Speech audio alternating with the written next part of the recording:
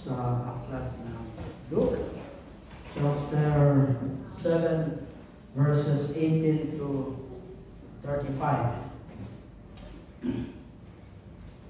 At ganito po ang sinasabi. The disciples of John reported all these things to him, and John, calling two of his disciples to him, sent them to the Lord, saying, Are you the one who is to come, or shall we look for another? And when the men had come to him, they said, John the Baptist has sent us to you, saying, Are you the one who is to come, or shall we look for another? In that hour he healed many people of diseases and plagues and evil spirits, and on many who were blind he bestows sight. He answered them, Go and tell John what you have seen and heard. The blind receive their sight, the lame walk, lepers are cleansed, and the deaf hear.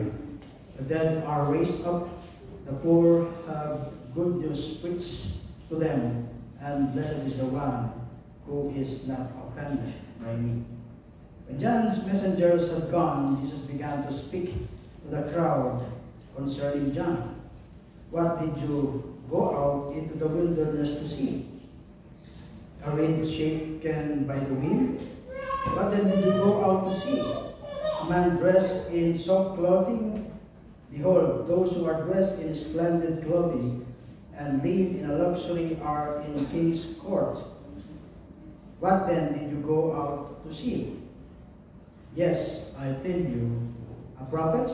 Yes, I tell you, and more than a prophet. This is he of whom it is written, Behold, I send my messengers before your face, who will prepare your way before you. I tell you, among those born of woman, none is greater than John, and the one who is least in the kingdom of God is greater than he.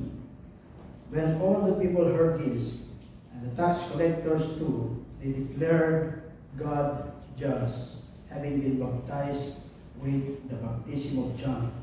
But the Pharisees and the lawyers rejected the purpose of God for themselves, that having been baptized by him. What then shall I compare the people of this generation, and what are they like? They are like children sitting in the marketplace and calling to one another, We played the flute for you, and you did not dance. We sing a dirge, and you did not weep. For John the Baptist has come, eating no bread and drinking no wine, and you say he has a demon. And the Son of Man who came eating and drinking, and you say, Look at him, a glutton, a drunkard, a friend of tax collectors and sinners. Yet wisdom is justified by all her children. This is the word of God for the people of God. Let's pray. Heavenly Father, we thank you, God, for this wonderful time that you have given us. God, together, God, to thank you, to praise you, to glorify you, God, and to hear the word preached.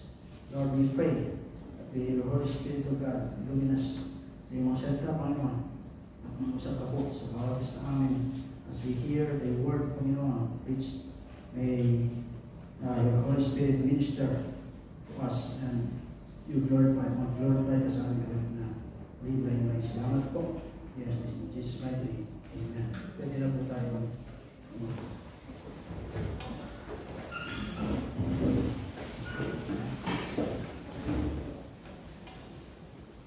Happy Mother's Day po sa bawat ina na nandirito sa atin ngayon. No? Praise God, sa kabilang mga maraming sakripisyo, ay nandun yung patuloy na kalakasan at pagpapala ng Panginoon sa bawat isa sa atin. So yung ating title ay Dealing with God. Kung mapapansin sa inyo yung ating pasahe ay mahaba po. Balit naiksi lang po yung preaching. Because of Jesus, we always have hope. No? Dahil sa ating Panginoon sa Kristo, tayo ay mayroong pag-asa. But sometimes, a heaviness settles doon po sa ating mga puso. Question about God, and question about sa ating mga sarili, drag down our faith. Nahatak po yung ating pananampalataya. Doubt starts to drag us under. Yung pong takot creeps in behind the doubts. Uncertainties dims the light of hope. Darkness seems to engulf us, and suddenly we feel na terribly tayo po ay nag-iisa. At marami po sa atin yung mga naka-experience ng mga ganitong sitwasyon. Perhaps it is because we come to a horrible discovery na ang buhay ay hindi fair. It doesn't seem like yung daw everyone is treated equally. Hindi equally yung pagtrato. At yan ay nawi-witness natin, lalo na yung mga kapatid natin na nasa nagtatrabaho sa mga tahanan, even sa mga ibang work natin, ay natatrato ng pareho. Nandun daw po yung hardship, unexpected death, or a disaster seems to lack a person or being. Hindi natin in-expect mga bagay na dumarating sa ating mga buhay. Perhaps, yun daw ating panalangin na ating paulit-ulit na pinapanalangin. Alam natin, it's God's will according to Scripture. But, walang nangyayari. Tagal mo lang yung pinapanalangin. But, sometimes we question God. Bakit ganito? Ano yung dahilan kung bakit hindi natutugon yung ating mga panalangin? We wonder about God's goodness. At sa panahon daw na tayo ay mahina, ay sinasabi natin na nagkikare ba yung Diyos sa atin? We try to keep up the church routine. We are going to church every Sunday or before every Friday. But something just isn't right. Para bang ang mga bagay ay hindi matuwid. Yung mga ginagawa natin ay balwala. Should we be afraid of our question? No. Because sometimes, in the depths of doubt, we make our greatest discoveries of God's greatness treasure. Nadi-discover po natin yun sa kanila ng ating mga pag-aalinlangan, yung great treasures ng Diyos. Almost all of the heroes of the Bible, at one time or another, despaired in doubt. Si Abraham, si Job, si Moses, David, si Jeremiah, at marami pa pong iba. At even yung ating forerunner of faith himself faced disturbing doubt dito sa ating pasahe. John's pronouncement was made by the angels. Yung pong kanyang conception was miraculous. Yung pong kanyang ama, babasay, even yung kanyang pangalan, yung pangalan ng John, ang ibig po sabihin, Yahweh has shown favor. Natala po natin ang istorya kung ating nabasa yung ating Bible sa Buksa. At dito po, is pointed to yung pong si John doon po sa kanyang mission. He was God still tip arrow. At siya po ay hinubog o nahubog sa init ng disyerto. No? Ito po si John. At then, sinubo siya doon sa mga unbelieving heart of the nation of Israel. No? Kagaya din po ng maraming mga propeta. No? But John found himself in dark night of soul. Battling despair, its forerunner doubt. Yung pong ating basahin, 7th chapter of Luke, verses 18 to 35, isinulat daw po ito ni Luke to teach believers that God uses uncertainties to develop faith. Discomfort to strengthen us and not meeting our expectation to develop our maturity. At yun po yung tatlong points na ating pag-aaralan sa ating pasahe. Yun po sa verses 18 to 23, God uses our uncertainty to develop faith. That pagdating po sa 24 hanggang 28, God uses discomfort to develop strength. At yung pong huling verses mula 29 hanggang 35, God uses our expectation to develop maturity. At nasa 7th chapter na po tayo. At marahil ay mga chapter 1 hanggang chapter 7 hanggang verses 17 ay medyo makalimutan natin. Ito po yung overview nung pong ating Book of Luke mula chapter 1 hanggang sa ating chapter. Yun pong first section of Luke's Gospel mula chapter 1 hanggang chapter 4 verse 13, he calls us to believe that Jesus is the Messiah who fulfills the Abrahamic and Davidic covenant. The first step of belief is to repent of one's sins, chapter 3, through the sacrificial death of the true Son of God, who has the power to defeat the enemy in every area of human life. Yung po hanggang chapter 4. And then the second section in the Gospel, sabi po ni Luke, no? Luke revealed Jesus' ministry in Galilee. Chapter 4 hanggang chapter 9 verse 50 at makakutulad niyo. Powerfully contrasting belief and unbelief in a series of events. Yung pong unbelief of the Nazareth synagogue at yung contrast with the faith of the Capernaum synagogue. So after that, Jesus' first disciples follow him in faith. It's chapter 5. No? The religious leaders' unbelief is offended when Jesus forgives him. At pagkatapos, nakita natin yung response ni Levi. Levi's response of faith. Nasa chapter 5 pa rin po yun.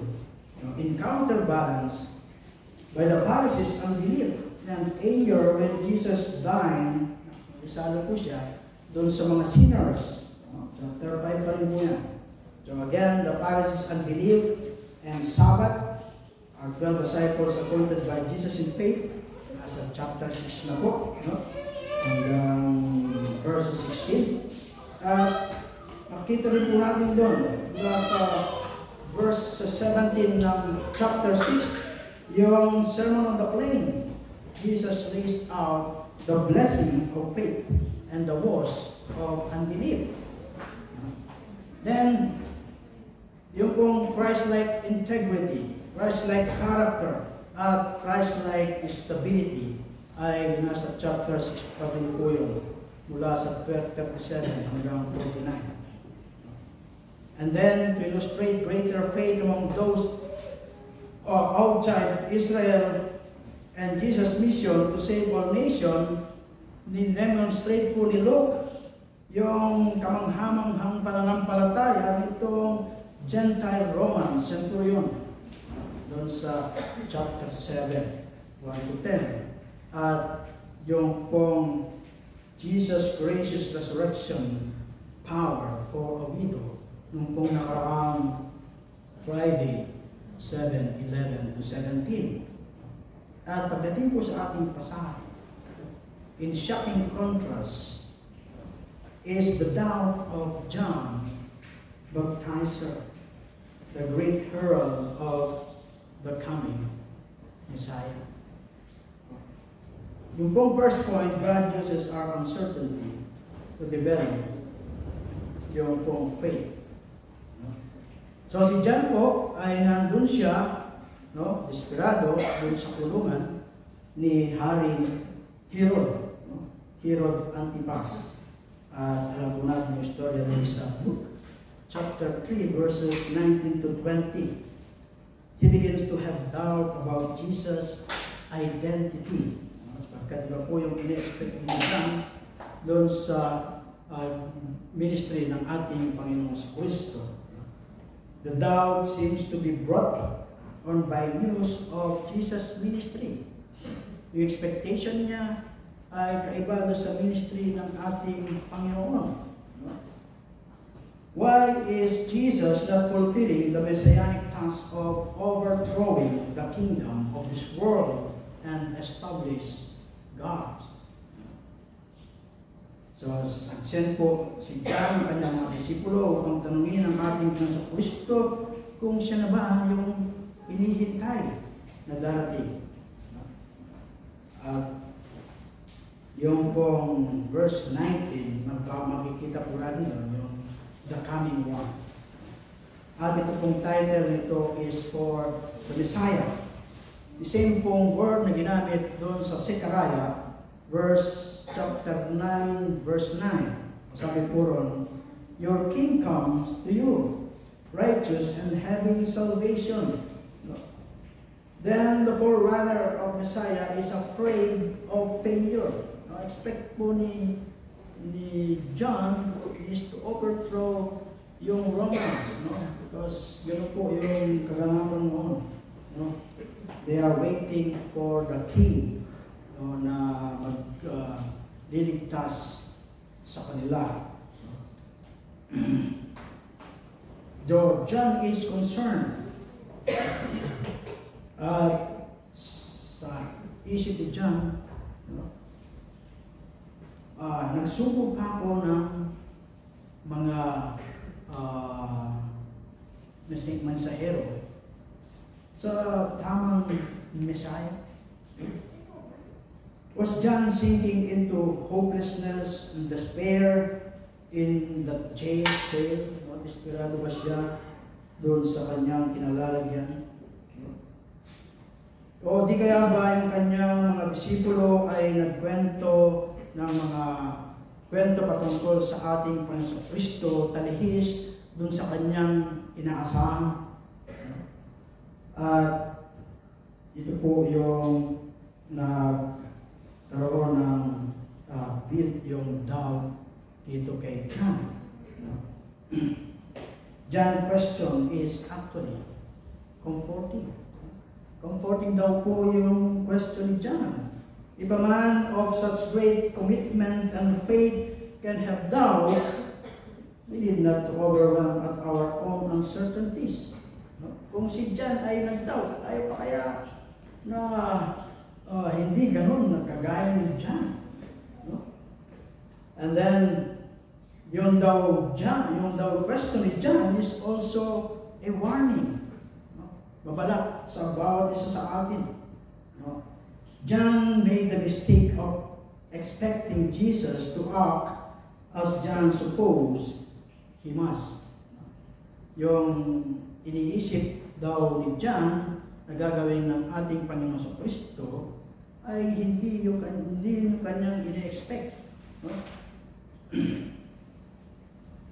But sinasabi po ng ating pasahe, let us never suppose that God must limit Himself to act kung paano daw yung ating iniisip na siya ay mag-act. Let's not limit God we must adjust to what God is doing. Tayo yung mag-a-adjust kung ano yung ginagawa ng Panginoon. Hindi yung Diyos ang mag-a-adjust sa atin. Because we cannot limit God kung ano ang nais niya gawin. And we know that He is the omniscient God.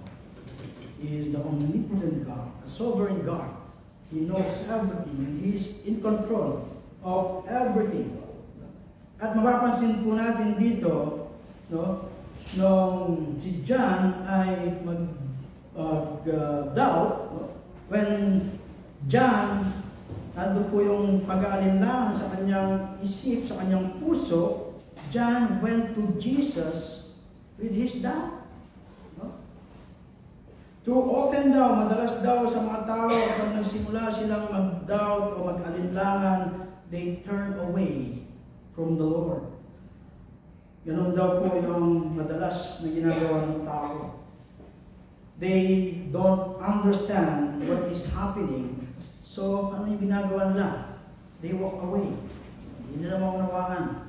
At sila ay nag-walk away. In times of disappointment and troubles, they conclude that God has failed them. So they turn in another direction. Ganun po yung ginagawa nila. Naghahanap ng ibang magbibigay ng kasagutan o solusyon ng kanilang alinlangan at mga katulungan. John took the wiser course. Instead of turning away, he turned to the Lord. Siya ay nanbalik sa Panginoon. Sa katunayan daw, John was not wrong in his teaching. He was wrong in his timing. Yung timing lang. There will be a day when Jesus will come as a judge over all the earth. However, for the time being, Jesus had come to provide a way of salvation for anyone who would put their trust in Him. Yun po yung pagdating ng ating Panginoon Kristo, to provide salvation to those who embrace Him, who yung pong maniwala at sumampalataya sa Kanya. The Lord will judge the world, but that time is still yet to come. Yung po ay darating, yung time na i-judge niya yung sanglibutan. And doon sa verse 32, nakita po natin that Jesus is gracious to John. He did not lecture John.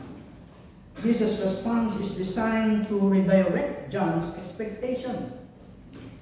He points to his demonstration of power, his healing, preaching, at inirefer po niya yung ating scripture reading na nagmumula dun sa Isaiah 61 verses 1 to 3.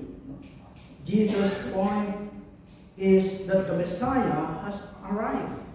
Dumating na ang Messiah. No?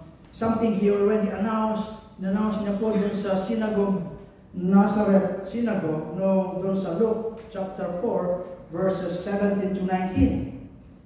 And Jesus' mission is not to conquer the Romans, but to conquer sin and Satan, and win the Romans and our nation to himself.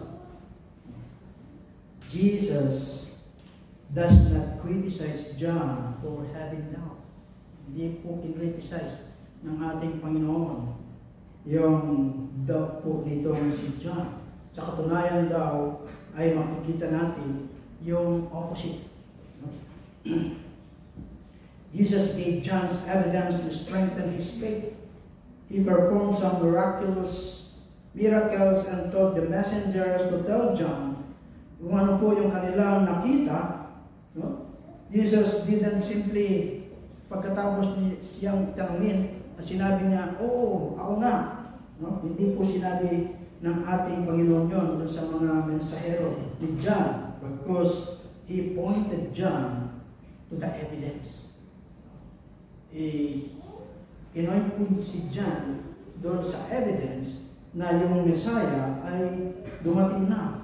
Yung kung binasa natin kanina doon sa scripture reading. He turned him to the scripture. Jesus knew that John will be reminded for Isaiah chapter 61. At sabi po ng verse 1, the Spirit of the Lord God is upon me, because the Lord has anointed me to bring good news to the poor. He has sent me to bind up the brokenhearted, to proclaim liberty to the captives, and the opening of the prison to those who are bound. Alam po ng ating Panginoon Kristo, no, na makikita ni John, no, sa pamagitan ng pasahe at maririman siya kung ano yung prediction o yung hula sa ating Panginoon Kristo. And in SB 1, we have seen na ito na yung hinihintay nila. At napansin po ba natin yung graciousness of Jesus when He hears of John's doubt? Kung babasahin natin yung pasahe, napansin po ba natin yung graciousness ng ating Panginoon Kristo? Yun po yung kanyang karakter. He is not interested in Islamic or to criticize po yung bawat isa sa atin, even John, sa kanyang doubt. He is interested to pointing us to the scripture and to His work in our lives as a reminder that He has come to save those who want to believe but are afraid they need help in their unbelief. So Jesus uses the uncertainties of life to develop faith po sa atin. Yung pong mga diagnosis, yung mga sakit na na-diagnose sa atin, o di kaya yung mga bills na dapat bayaran, o kung meron kang business, o yung mga business opportunity, mga kaibigan na hindi gumagawa ng mga tamang act, no? O di kaya naman ay nakatanggap tayo ng mga letter of layoff, yung notice ng layoff. No? At ang mga bagay nito, sabi nga, God does not create suffering, but He uses it to develop our faith if we, like John, have any inclination to follow Him. Kapag yung dumarating yung mga bagay na ito sa ating mga buhay, kanino tayo bumabalik? Si John ay, he turned back to the Lord. And the Lord pointed John to the scripture. Sa atin ba, kapag dumarating yung mga bagay nito, na-diagnose tayo ng matinding karamdaman, natin ng mga sitwasyon na meron tayo, kanino tayo bumabalik? Bumabalik ba tayo sa Panginoon? Binabasa ba natin yung kanyang salita? We will find answers doon sa salita ng Panginoon to the help of the Holy Spirit. At napakabuti po halimbawa ni John doon sa ating nakita dito sa pasahe. At meron daw magandang principles na makikita rin natin dito. When in doubt, look to the scripture. We should turn to the Bible not to find some text to prove we are right. No? We should turn to the Bible looking for truth and understanding. Huwag daw tayong tumungo sa Biblia, no? At hanapin yung mga pasahe na magpuprove na tayo ay matuwid. But we should turn to the Bible looking for the truth and understanding. So yung daw ating job is to listen to who God is rather than what we want Him to be. We are all prone to misunderstanding what God is doing. Perhaps this is why our Savior asks, God blesses those who are not offended by me. Sabi po dun sa verse 23. Blessed is the one who is not offended by me. No? Jesus blessed those who are able to set aside yung kung kanilang mga personal agendas and expectation in favor of God's greater plan. Yung pong word dito ay scandalizo, means to cause to stumble or fall. A Messiah coming with healing and reconciliation in is an obstacle dito po sa mga Jewish belief. He's not doing in the way they expected or wanted. Di po parehas yung in-expect nila o yung ninanais nila yung ginagawa ng Messiah dumating. Sabi nila, how could the Messiah come and not take over? How could he leave his people under the oppression of the nation? At sabi po, blessed are those who stay unoffended when God begins to deal with them, those who do not stumble over the mystery of God's dealing po sa kanilang mga buhay. Makikita po natin si Job. Job suffered yet stayed faithful. Nanatili po siyang tapat.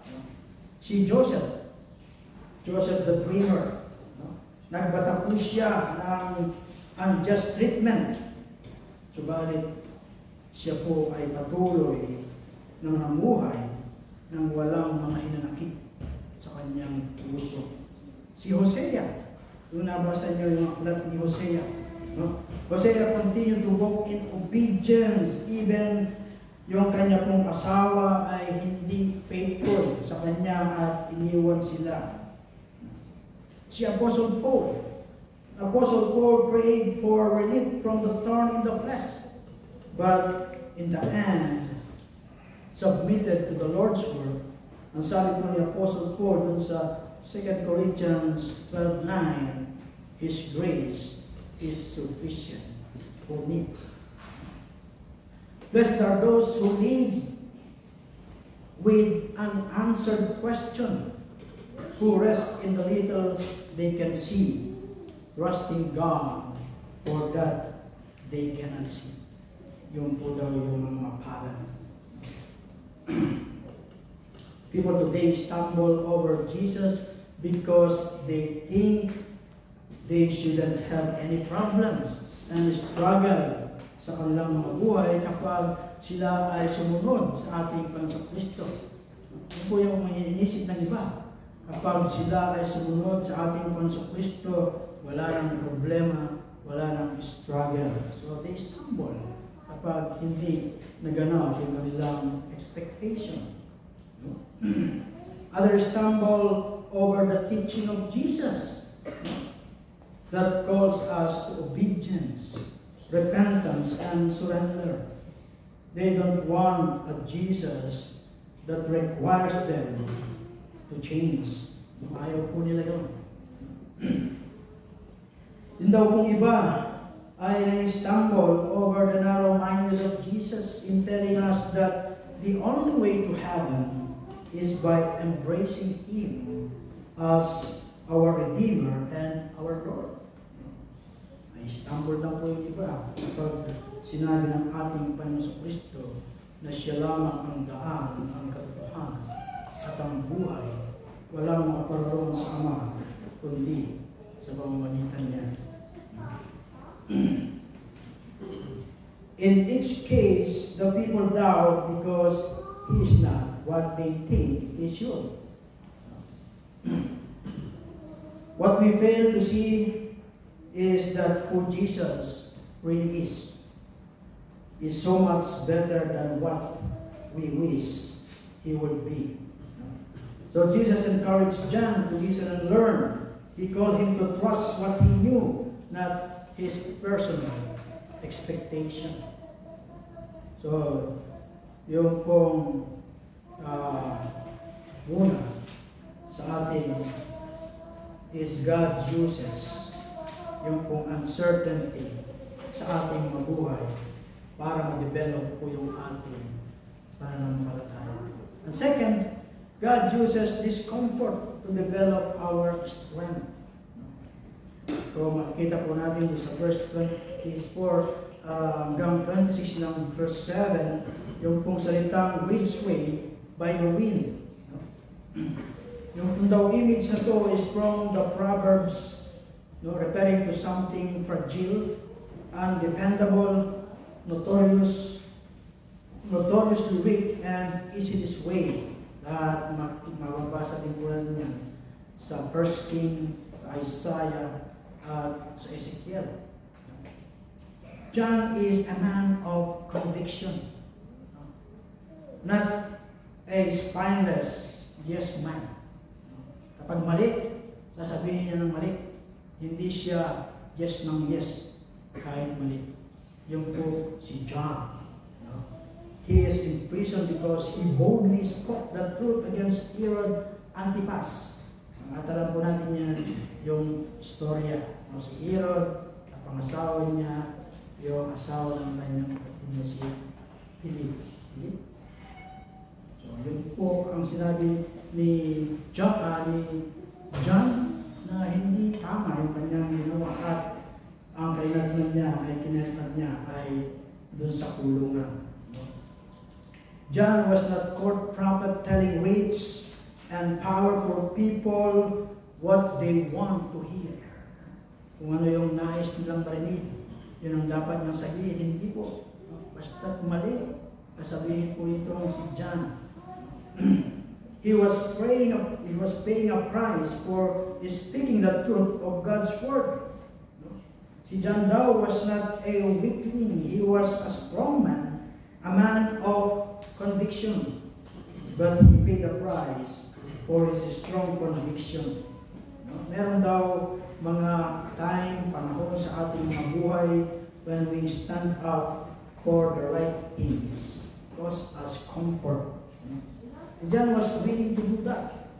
Komportable siya na sabihin ang katotohanan. Tayo po kaya, komportable tayo sabihin ang katotohanan. Hindi. Masaktan si kapatid. But John, he will tell the truth. Mag-focus man ng pain, but at the end, ay magkakaroon ng healing doon sa pain. I will send my messengers. At daw itong potential na ito combined doon sa Exodus at doon sa Malakay. The passages are all identified as John's in the Gospel. John denied being Elijah in the flesh. He came in the spirit and power of Elijah to be the forerunner of the Messiah. When Jesus turned to the crowd to speak of John, he calls him the greatest of all the prophets. Ito sa ating pasahe. Verse 28. Hindi the greatest person who ever lived, sasabi po ng ating Panginoon Kristo, because he is the forerunner of the Messiah. Forerunner of the Messiah, sa Malakay 3:1. Yet Jesus takes the opportunity to add that the one who is least in the kingdom of God is greater than John. Siguro po ay makapag-iisip tayo at isipin natin, bakit mangyari ito? Paano mangyayari ito? Ang sabi, John is the greatest who ever lived. Then, sabi ng Panginoon, who is least in the kingdom of God is greatest than John. No one who came before can compare with those who now have the privilege of living in the age of salvation and the Spirit. John simply announced the kingdom, but we have the privilege of participating in it. Our privilege is greater, so is our responsibility. Greater daw po yung ating privilege, so is our responsibility. Jesus is talking about two different kinds of greatness po dito. As far as good people go, John was the best. He was the best man we can be on his own. John faithfully declared the word. He was consistent in the way he lived his life. He possessed incredible humility as he stepped back and direct people's attentions to Jesus. Sa pagtuturo po ni John, he is not directing people to himself. He is directing people to Jesus. No? Yun po yung humility. Itong si John. No? Though John was very faithful in pointing to the coming kingdom, the person who put their trust and confidence is in Christ as the Lord and Savior of life is able to experience that kingdom. Yung pong kingdom na pinipreach itong si John, no? Ay may experience daw po ng mga tao na nandun yung kanilang pagtiwala at confidence sa ating Panginoon Kristo bilang Panginoon at tagapagligtas. This was a great blessing. Isipin daw natin, yun daw isang person who enjoy reading a book is not significant. Doon daw sa person who wrote the book. Hindi raw significant yung nagbabasa ng aklat kaysa doon sa sumulat ng aklat. At yung daw person who wrote the book, kung yung daw book ay biography, no, is not as great as the person being written about. Hindi daw siya great doon sa nilalaman ng book, kung ang book ay biography, ay hindi raw great yung sumulat kaysa doon sa kanyang isinulat. Until the death and resurrection of Jesus, the door of eternal life was closed. Jesus had satisfactorily paid the penalty of sins of the cross before he could be restored to a right relationship sa Diyos. John died before that happened. Naganap daw yun. Bago daw naganap yun, si John ay namatay na. So, tiyak natin na si John ay makakasama natin dun sa heaven. But while on earth, he was unable to attain what even the weakest person can gain through Christ. At yun po, yung God uses yung pong discomfort natin to develop our strength. And then third point, God uses our expectation to develop maturity. In other words, in another picture, no, of unbelief, Luke point out that while the people, even itong mga tax collector, submitted to John's baptism of repentance, at sila po ay ready for Jesus' message of the kingdom. The religious leaders rejected John and hereby rejected God's plan sa kanilang mga buhay. No? The one for all baptism of repentance in which John called everyone king, though po sa original design for pagan converts to Judaism, they were never going to admit that there was anything wrong doon po sa kanilang ginagawa. Doon po sa kanilang pananampalataya. Wala daw pong mali doon sa kanilang ginagawa at sa kanilang pananampalataya. At nakita po natin dito yung kanilang pride. Ito pong mga Pariseo. John preached that even religious Israel needed repentance and a commitment to this Jesus. But ito daw pong mga religious leader nito, reject nila yung mensahe, no, patungkol sa ating Panginoon Kristo. No? At Dito raw, mga Pariseo, no? As they hear yung pong pangaral ni John tungkol sa ating mga Kristo, ay nire-reject po nila yung mensahe for their own destruction. Huwag daw po tayong gumaya dito sa mga Pariseo who refuse to admit that their religions might not be right after all these years. At kinumpara po ng ating Panginoong Kristo yung present situation with children playing. No? Doon po sa verses 32. No? We played the flute for you and you did not dance. We sang a dirge and you did not song. Meron daw isang grupo na tumutugtog ng flute, no? At sila ay nag-aaya upang yung kanilang ini-invite ay makipagsaya at sumayaw na may kagalakan. No? Maybe daw ito ay wedding feast. No? At pagkatapos, no, yung iba naman ay malungkot. No?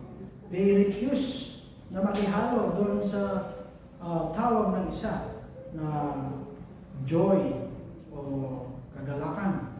But nag-switch daw yung iba na magpatugtog ng mga malungkot na kanta. Parang yung sa funeral. Parang sa funeral. Yung tugtugan. At ang ating Panginoong Kristo ay kinumpara niya dito sa namimigating mga children yung present situation. John and Jesus' opponents are like unhappy, spoiled children who won't play either game because they cannot get anyone to do what they want. Yun daw kung ibang bata, ayaw dun sa masaya, ayaw din dun sa malungkot, kasi hindi nila makuha yung kanilang gusto. No? At ang ginagawa ng mga bata, sabi daw po, sila ay na-stop na ng mga pin. Kukunin na lang mga gamit at aalis na. Hindi na lang sasali. Kasi yung nais nila ay hindi nila makuha. When John came with his solemn call for mourning and repentance, the religious leader accused him of being demon-possessed, a madman. At nung dumating naman ang ating Panginoong Kristo with joyful announcement of God's kingdom and free forgiveness for sinners, inaccuse naman ang ating Panginoong Kristo of partying with the wrong crowds. No? Yung accusation is similar dun po sa rebellious son dun sa Deuteronomy 21:20. So itong mga Pariseo ay ayaw nila doon kay John. Ayaw din nila doon sa ating Panginoong Kristo. Kasi hindi nila makuha yung nais nila.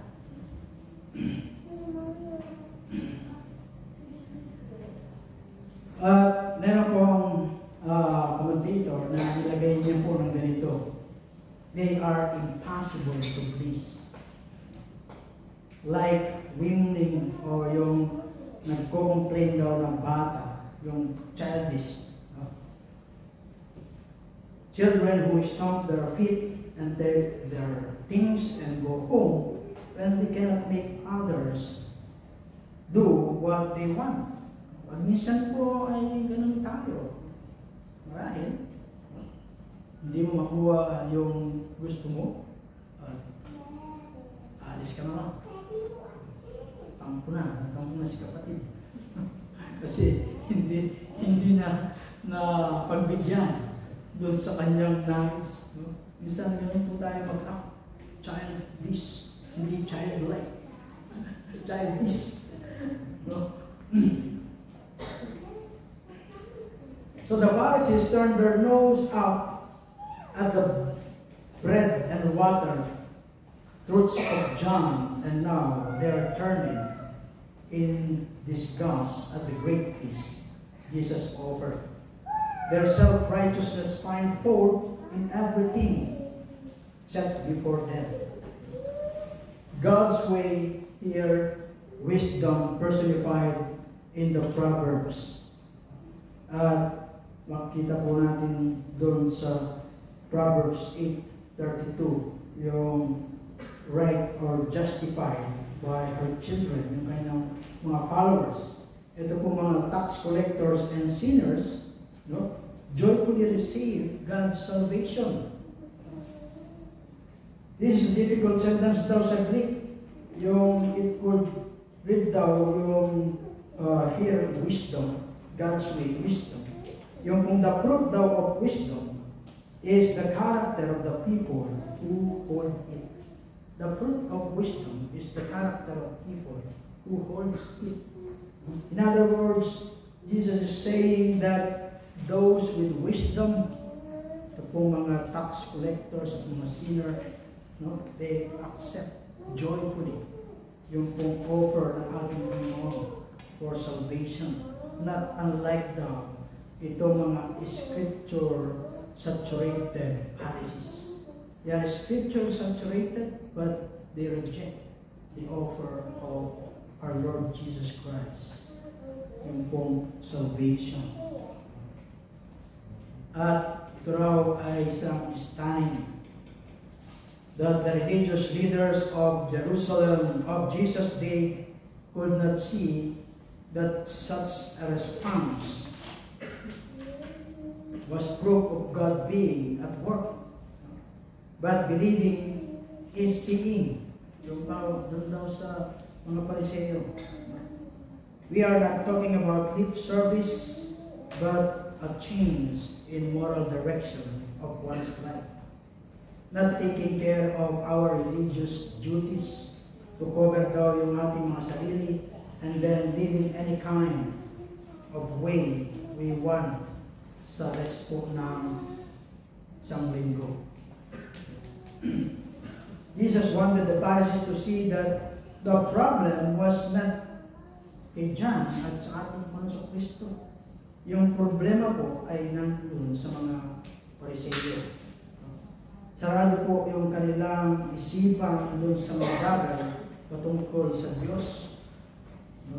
At marami daw sa mga tao sa kapanahon natin ngayon na kagaya daw ng mga Pariseo. There are some within the church who are never happy. Masaya po ba tayo? Nakikita namin. Marami naman sa church, no? Who are never happy. No? They frequently change churches because the music of the church, the message of the church, and the people of the church. No? Pag hindi nila nakuha yung nais nila doon sa church, o yung awit ng church, yung preaching ng church, ay lipat sa ibang church, hanggang sa lumipat na naman ibang church. Sa tingin nila, problema ang church, but later, ang problema ay hindi yung church. Tayo, yung may problema. No? They say the church is too boring or it is too much like the world. The church sings too many hymns or not enough. Sermons ay napakahaba, isang oras, mahigit pa, at masyadong komplikado. Yung mga salitang binibitiwan ni pastor, yung maintindihan. No? People of the church are not happy. They complain. No? It's not enough. So the people of the church aren't friendly enough, or they don't think the people of the church are reverent enough. At makikita namin po, no? Yung mga tao are generally unhappy and miserable. Yung po yung ginagawa ng Diyos sa atin, He uses yung pong ating expectation para po maging mature tayo. You expected this, no? Hindi niya love o pinagkaloob ng Panginoon, then huwag tayong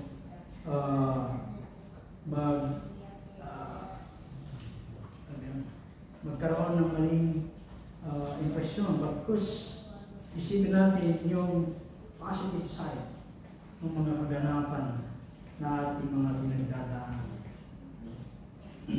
para ma-develop yung ating maturity. Hindi kagaya nung yung bata, sabi nga, madaling magtampo. No? At hindi mo nabigyan ng ganito ay nagtatampo. Marami po sa mga even sa magtagal ng Christian, no? Ay madali po yung sabi ng tampo. Madaling magtampo. Nagtampo si kapatid sa next Sunday, absent muna siya. So, when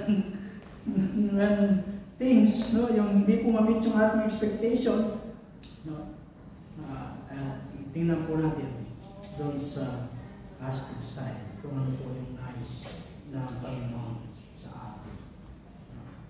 At para po sa conclusion, yung doubt daw po is not a sin. Unbelief is sin. Yung doubt po at saka yung unbelief are not the same thing. Yung doubt is a matter of the mind. It means we cannot grasp something. Hindi natin makuha lahat.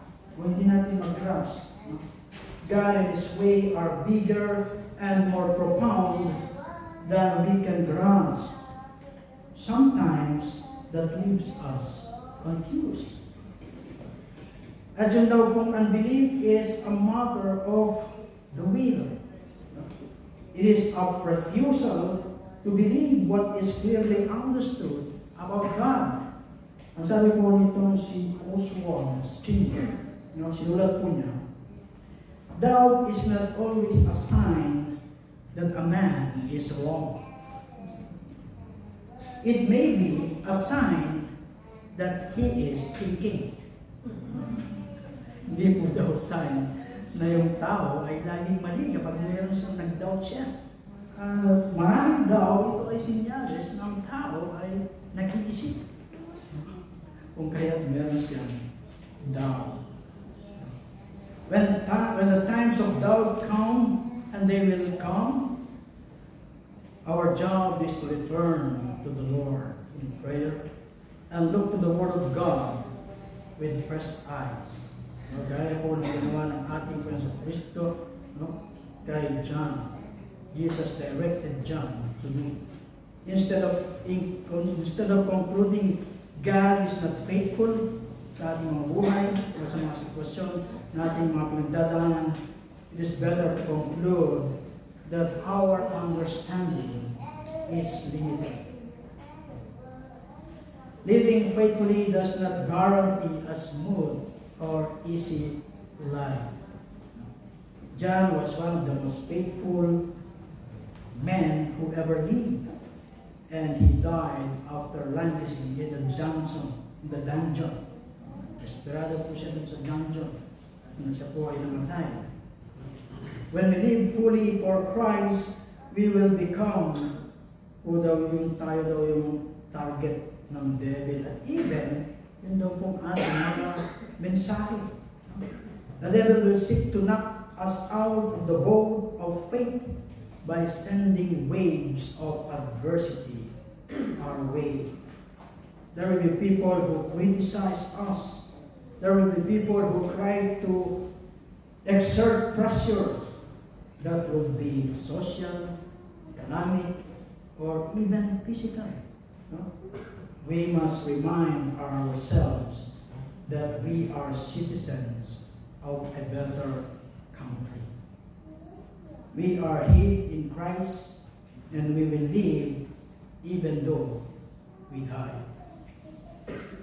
We may not always know the detail of our journey. Hindi man daw natin alam ang lahat ng detalye ng ating journey or clearly see where the trials is leading, but God is always give us enough light to take the next step.